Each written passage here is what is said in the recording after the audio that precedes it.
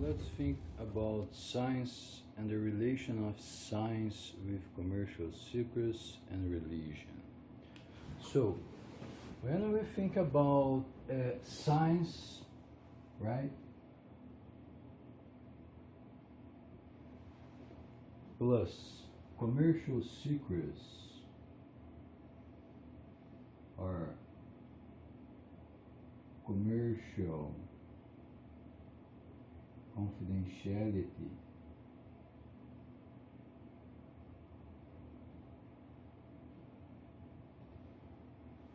science plus commercial confidentiality, commercial secrets, industrial secrets is equal religion.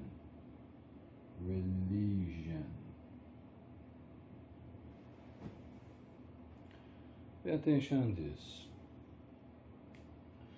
When we talk about commercial confidentiality, we are talking about faith, right? Or belief.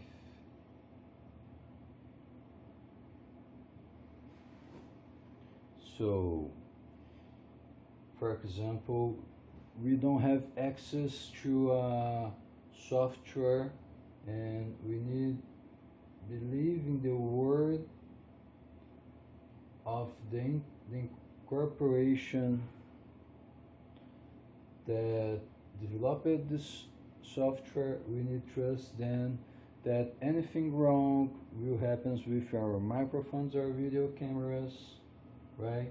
It will respect us. So if there is a commercial secret, no one can see the code, the source of the software. As well as when we have vaccine, for example, a remedy, and there is a patent on that technology, we don't know how the remedy was built, so this is not open knowledge. And when we don't have open knowledge, we have faith, we have belief, right? So we can think why vaccine in a global pandemic has patents. Let's broke these patents, right? So everyone can see how it's made, and the liability of the pharmaceuticals are better established with an open knowledge, right? So when we talk about science, we talk about reason, right? Reason. So we also can think a faith on reason, right? We have faith on reason because science is a lot of hypothetical thinking that is true until someone refutes that, right? So it's a truth that is determined in a space and a time and can change, right? So a lot of persons have faith in the reason, and religion also have reason, because when we think on the secret considered books on a lot of religions, we can find moral rules, juridical rules, right? So concerning the juridical science, you can find reason in religion, right? So and if we take the religion and change the signal to minus what? The faith. We have science. right? So let's come back here. Reason, religion. It's also important when you think that there is an interpretation of this reason. It's juridical and this moral rules. So interpretation.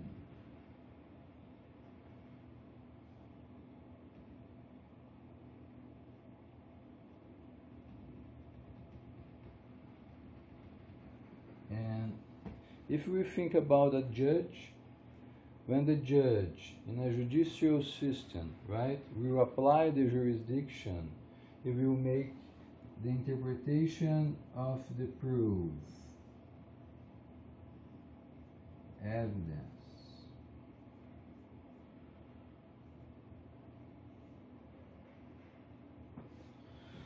So a judge will interpretate the evidence, and this will works as a reason for a conviction that is fake. So you can understand that science and religion both works with faith and reason, right?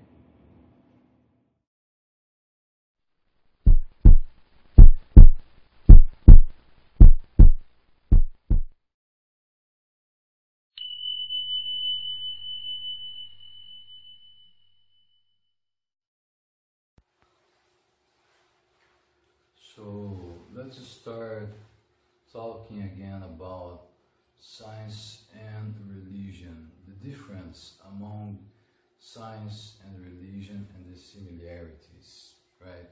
So when we think about the doubt is the question is the natural way for science, as well as the faith, the belief is the natural way for religion. But pay attention on this. Science and religion both depends on causality. What is causality? Everything has a cause, right? From a cause, we have an effect. Okay, causality. So, if we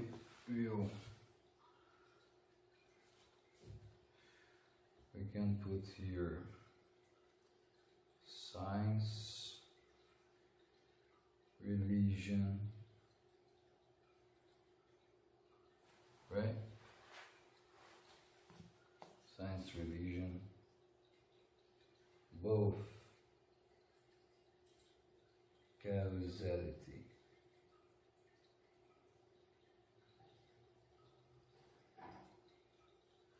We can find causality and reason,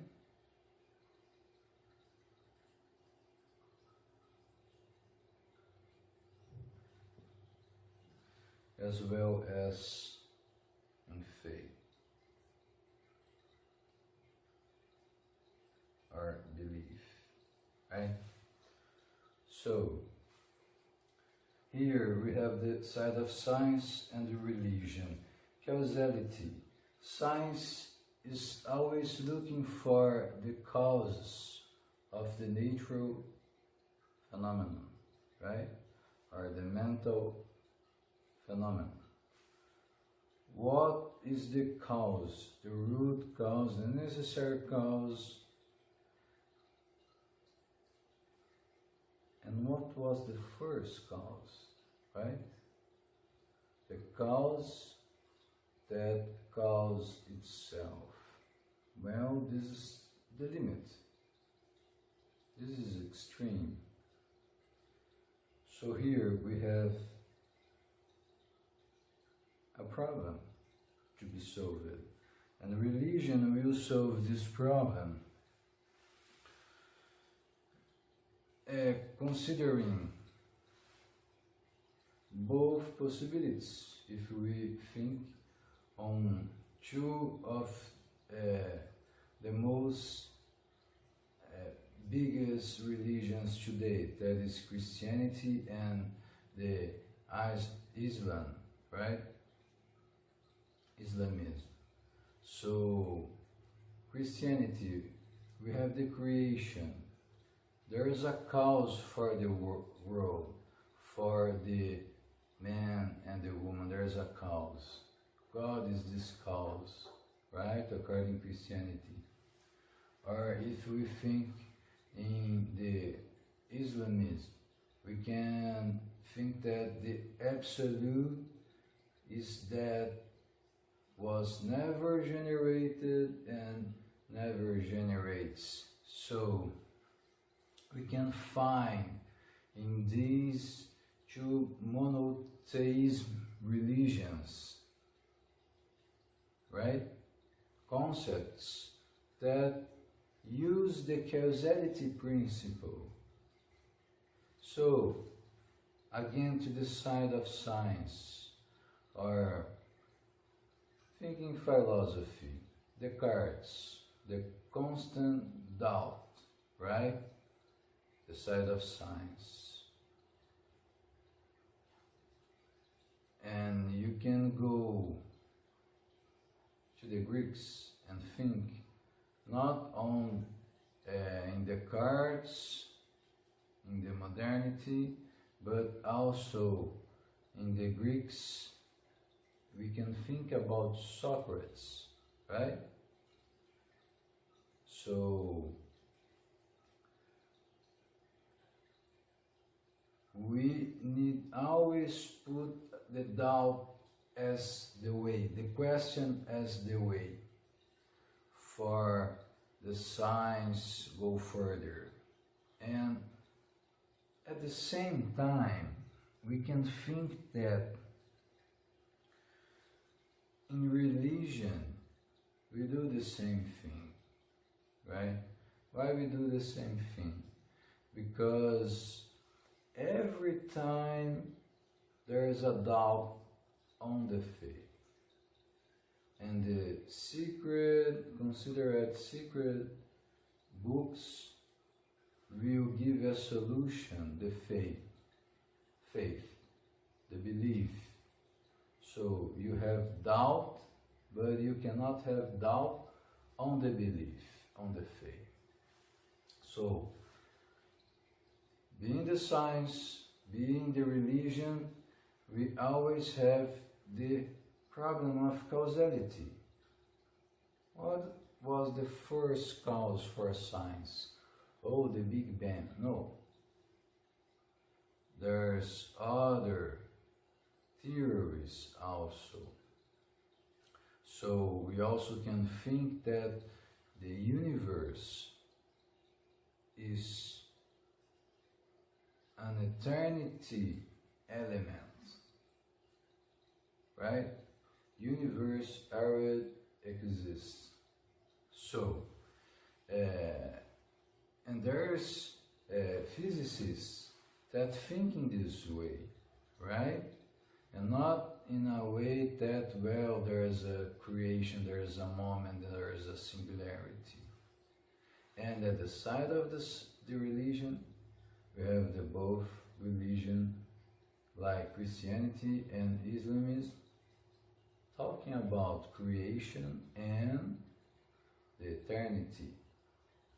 But pay attention, causality is always present in anything, be science, be religion. Science and religion are ways to try to explain the world for the human being, right?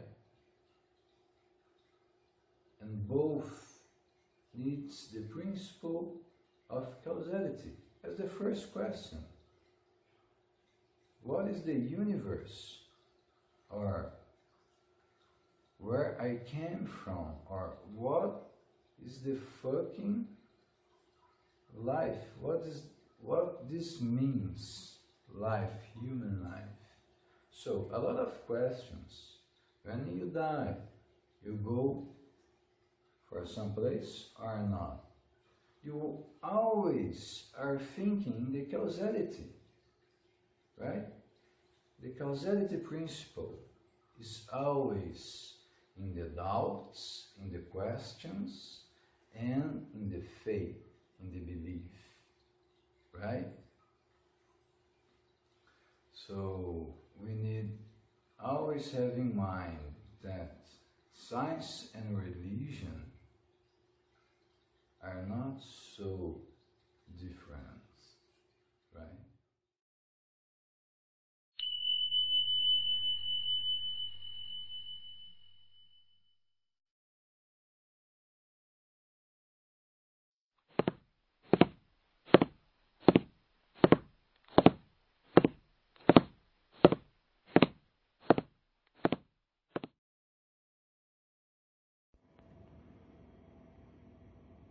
Let's again on causality. Let's think on causality, because when we can understand that religion as well as science works with the causality principle, let's investigate this principle. What is causality? Every effect has a previous cause, right? Every cause has an effect. But one effect have a lot of cause, yes. How can I discover what is the necessary cause, or the strongest cause, or the main cause? Or better, what is the first cause of all the other causes? And here we are again in the limit of the science and the religion. But of course, if everything has a cause, we are talking about time. What is the cause of the present? The past. But the past exists. So we can think that all the universe is changing. So when I do this movement, everything do a kind of movement. So there's a picture, there's one moment, and again one moment, and again one moment for all the persons, right? My action is able to change the universe. Is my action able to change the universe? Because if this is true, it's also true that all the actions happens once in a moment. So the present is the result of all actions of all humans and all actions of the planets, the stars. So when you move something in another place of the universe, this will change at the same moment, or will not change, but will be part of that moment, right?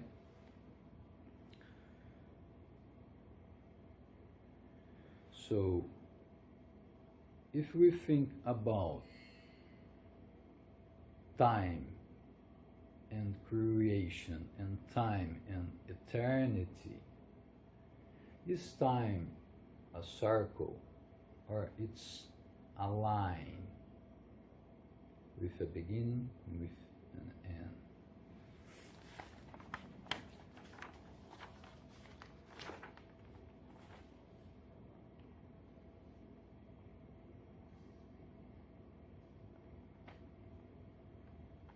So all these questions on causality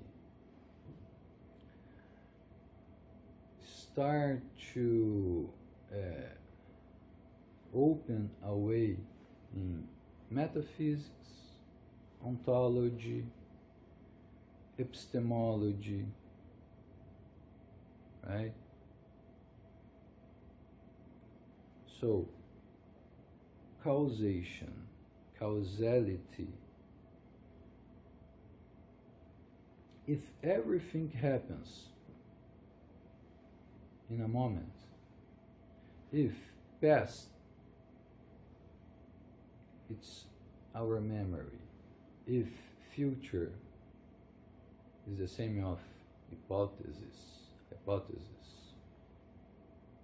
if the present is the only thing that is real, and present are a moment,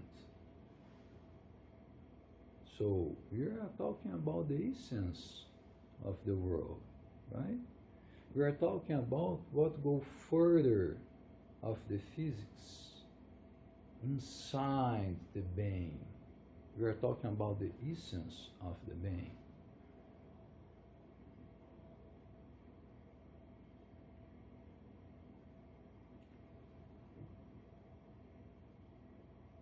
One moment. And after another moment.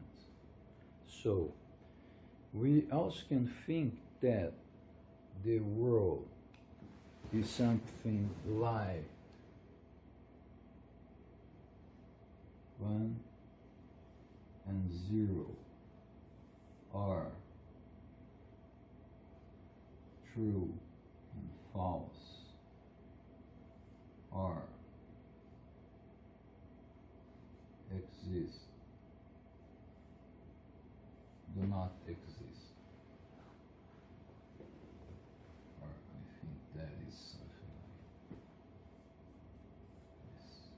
Well, I don't know the correct symbol, but the idea is everything is what exists. Nothing, it's on a name, it's just a name. The true is everything that exists, the present, the moment. The non-existence is the part of the process. So, we are talking about causality, but we are in the way that the arrival point is dialectics, right? We are talking about dialectics. We are talking about something that exists and something that do not exist. And this movement as the movement of life, right? So, coming back. In the beginning we are talking about the difference of science and religion and the similarities. Similarities are in a greater number than differences, right? Reason and faith, causality, and now dialectics. Because if you pay attention, we are talking about everything and nothing. We are talking about God and no God. We are talking about everything, no thing. So, we are in the field of dialectics. When we go looking for causality, right? What is the cause? What is the cause? We start to think, well, maybe there's no first cause. There is eternity. And maybe causality is just a movement of dialectics. Why not?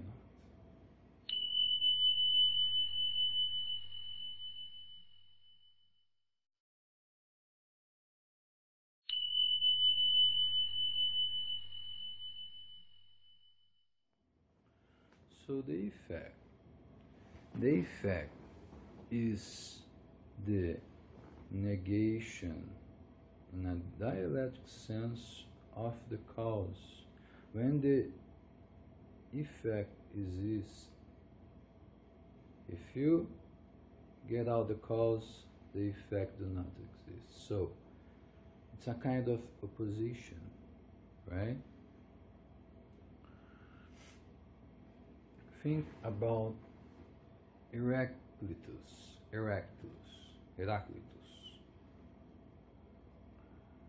In a river, when you go inside the river for a second time, or if you stay inside the river, you are not the same. The river, the water is not the same. What is the same? The margin of the river, right? So, we are talking about the difference and the identity. We are talking about the existence and the not existence. We are talking about movement.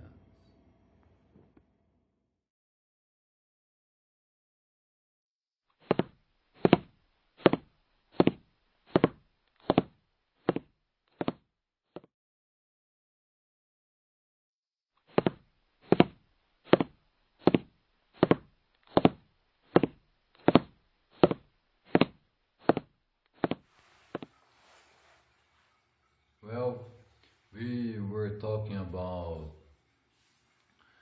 causality, dialectics, and movement.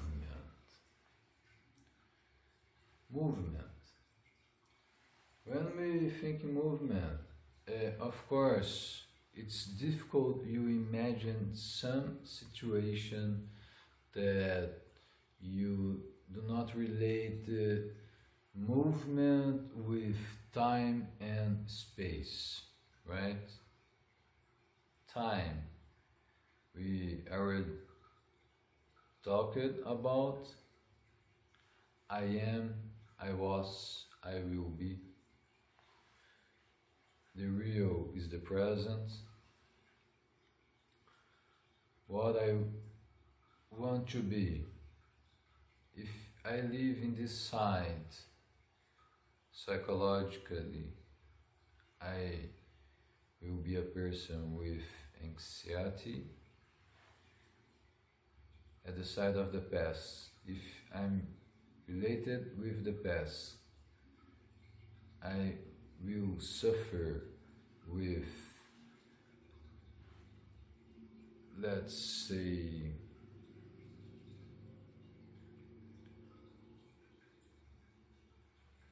with roots you cannot fly. So you live with depression if you are in the side of the past. So the only thing that exists is the present. We already talked about the time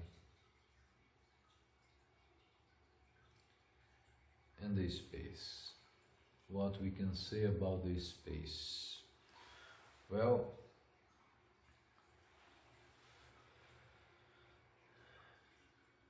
we can have a virtual space, we can have a physical space, and the movement happens in the time and in space.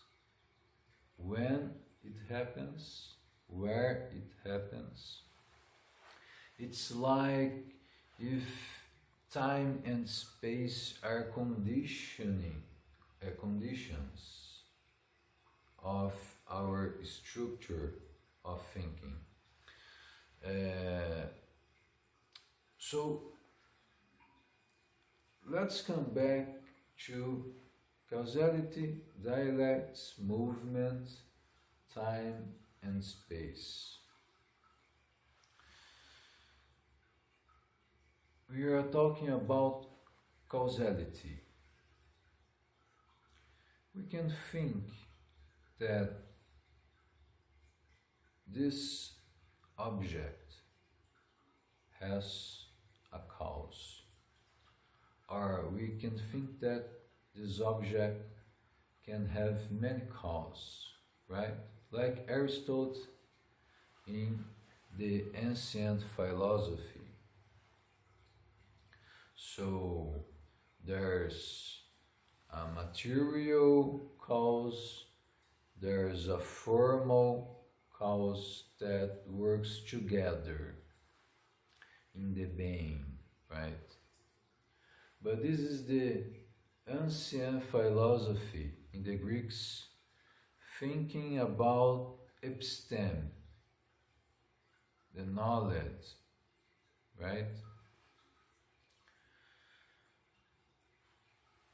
When we think about science and modernity, for example, Thomas Hobbes will deny Aristotle. For the science in modernity, doesn't matter if an object has, if a substance has many causes, right? And movement in the ancient philosophy will be the act, right? One of the causes. When what are in potence become in act. And in modernity, does it matter if this object was caused by a material and a formal thing? No, it doesn't matter. What matters in the scientific method of modernity is the relation among the objects, right? It's the relation among the objects. And causality is related with the movement, right? We have power. If you have power, you have movement, you have liberty, you have freedom. There is a relation among the sovereignty, right, and the citizen, for example. So, what matters is the relation among the objects, instead of the ancient philosophy that are concerned with the being, right? So, it's very interesting. We pay attention that we are talking about the essence of the being. We need to think on causality in the ancient philosophy. We want to talk about this scientific method of modernity. We are talking about causality also among objects, right? So, pay attention on this. Doesn't matter the approach, right? Doesn't matter the approach concerning knowledge in the ancient philosophy or in the modernity. Doesn't matter. One thing that it's always present is causality. So we need to think, what is causality? Right? Determinism, movement. But causality also concerning the Greek understanding of Aristotle, for example. right? A being that is the result of many causes.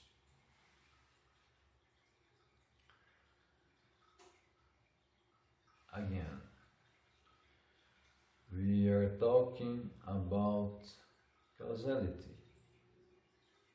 When we look to the death, to the image that we have about the death in our mind,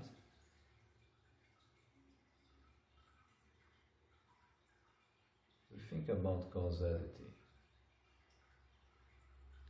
right?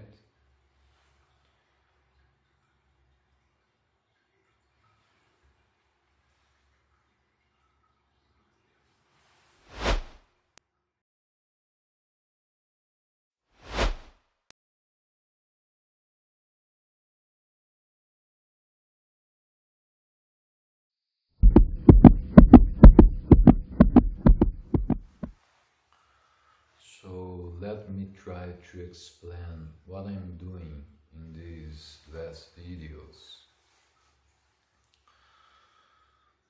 It's very common that lawyers, judges, prosecutors in the juridical area, or it's very common that engineers, mathematicians, physicists, I'm sorry, or it's very common that scientists, why I'm naming these categories? Because it's very common that each of these professional categories do not think about the essence of the objects that in the daily lives they need to deal. For example, lawyers, judges and prosecutors shall to deal with the issue of justice. So, in a moment, these persons shall to think about what is justice, right? In the same meaning, physicists, they deal with the measuring of the world, the natural world, right? But if you ask, what is causality for a physicist? There's no good answer. In the same meaning, mathematicians, they calculate, computate, knocking all the time. But if you ask, what is computation? What is calculation for a mathematician? There's no good answer. Even in the daily life of a mathematician, they use the numbers, calculating. What is a number? But if you ask the essence of the objects that these professionals in the daily lives works every day, who think about this? Who think about justice? Who think about causality? Who think about calculation? Who think about ethics, politics, statics, philosophy? Philosophy is the human structure that permits a human being be analytical and critical. It's criticism, it's doubt.